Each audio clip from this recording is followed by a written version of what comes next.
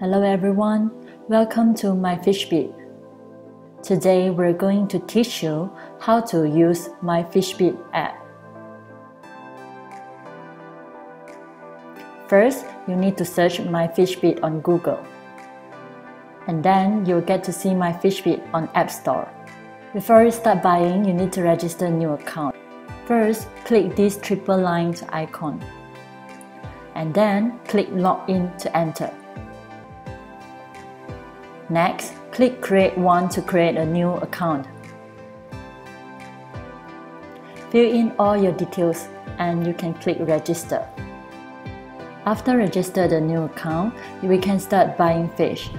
First, you can select a preferred vendor, and then you can click More Fish to select your preferred fish.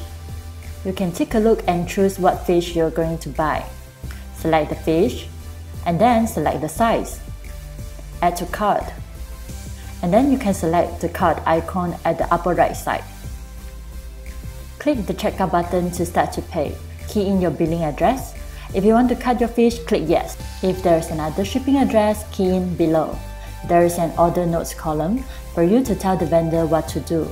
For example, you can write cut into 3 pieces. Make sure you check all your orders before you place the order. And then, before the payment, make sure you have ticked I have read and agreed the terms and conditions. You can choose your preferred bank to start payment. That's it, and you'll receive the fish within 1 to 2 days. Thank you for watching, and don't forget to download MyFishBid app today.